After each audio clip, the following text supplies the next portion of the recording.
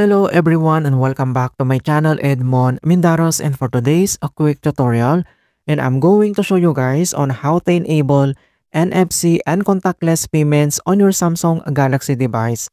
So all you have to do is to select the settings gear button on your device, and then you need to click, and then once you open up here at settings, then you need to find and tap the connections options within the settings. Then you need to tap or click this connections.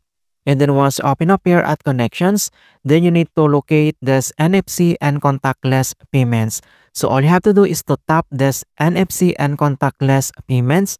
And then once you open up on how to enable or turn on right side, you can see this button. Then we need to toggle this button to right corner, and then it's already enabled or turned on. So to make mobile payments, read and write NFC tags, place the part of your phone shown by the blue circle against the NFC reader. So here also at the bottom of your mobile phone, then we have also the default wallet app settings option here. Then we need to tap or click.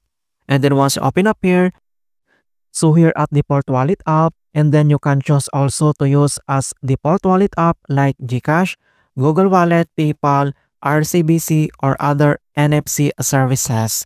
So depending on the chosen payment service, sometimes you may need to follow additionals on the screen instructions to finalize the setup, such as adding your payment cards. So for example, we need to choose this GCash as default wallet app, and then on right side corner, then you need to select or choose this circular icon. And then that's it guys, and thanks for watching.